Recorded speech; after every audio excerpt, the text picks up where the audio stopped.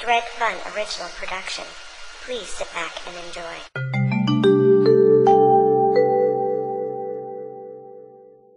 Standing 6 feet and weighing 249 pounds most of the time, Big Country, Roy Nelson.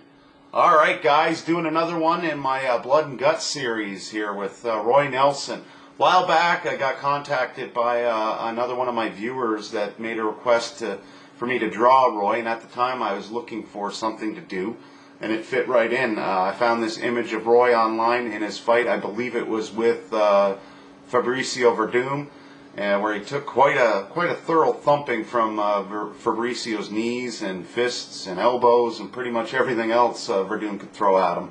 So he got pretty bloodied up and beat up, but a testament to how tough Roy is.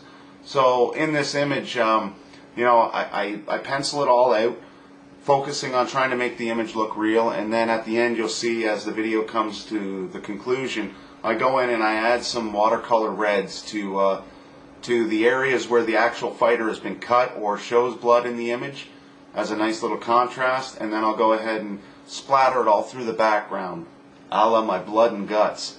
So yeah, you know, Roy, not the easiest fella to draw. As I've stated before in my Strongman series, some of the rounder people I have a harder time drawing. That's a polite way to put it, I guess.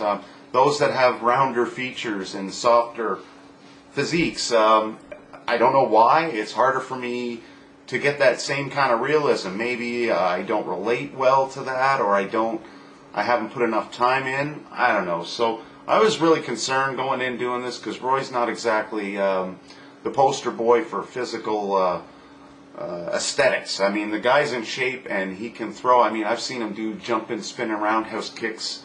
Personally, again, I don't know him, but seen it on YouTube and on TV.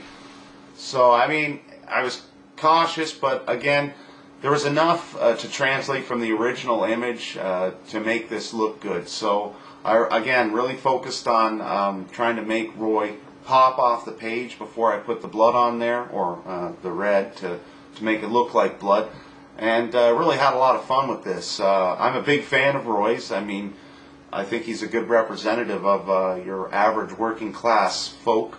I mean, not many of us have six-packs, abs, or ripped biceps and pecs. So I mean, the fact that he doesn't carry your, you know, goddess physique, and he's still able to go in there and bang on a regular basis and do it quite well, is a testament to, what is it, his testicular fortitude. Anyways, I hope you guys like this video. If you know Mr. Nelson, maybe we can send this to his Facebook or Twitter, and maybe he'll like it. Don't forget to subscribe. Dredfunn out. This has been a Dredfunn.com production. Thanks for watching.